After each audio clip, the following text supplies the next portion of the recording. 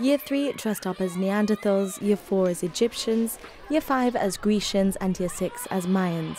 Lessons were cancelled for the day and pupils were treated to themed activities to immerse themselves into the lives of those who lived in these epochs. It's really important because it allows all 4 year groups, as you've seen with the children, we've had Neanderthals, the Egyptians, the Greeks and the Mayans, and we all come together to enjoy this day, to solidify their learning, but also we make it very interactive. So it's a day where we try and make all the activities a lot of fun, and you just see by the buzz and the faces of the pupils that it's something that they really enjoy.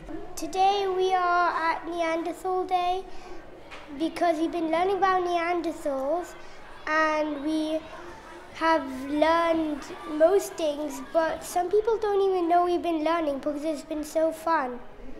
We've been writing our names in hieroglyphs on papyrus paper. We've been making jewels so we can take them home. We've made necklaces just like the Egyptians, and we're having lots of fun. The teachers have dressed up, so have the children, and we're having a day off having lots of fun. We've been learning like how they used to do things, like how they used to cook the food and all that, and like how they didn't have electricity. So how they would like have to like adapt to what they have and just use the resources that they had and not use electricity.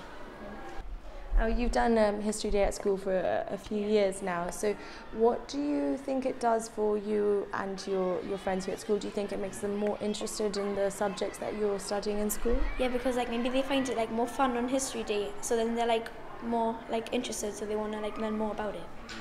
Yeah, because we can see what they did in those times, like we eat the food, do what they did, like the Olympics, and yeah. It's great value because I think that we've had 2 years of COVID and 2 years of not having a normal school activities going on, and it's the first time in a couple of years that we've been able to do it as we normally do it.